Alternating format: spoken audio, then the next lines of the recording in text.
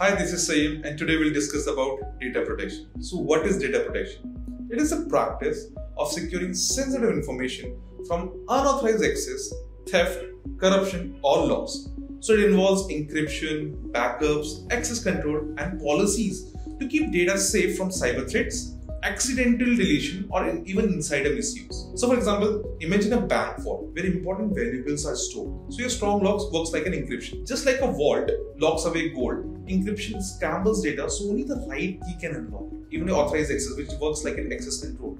So only trusted bank employees, like your authorized users, can access the vault.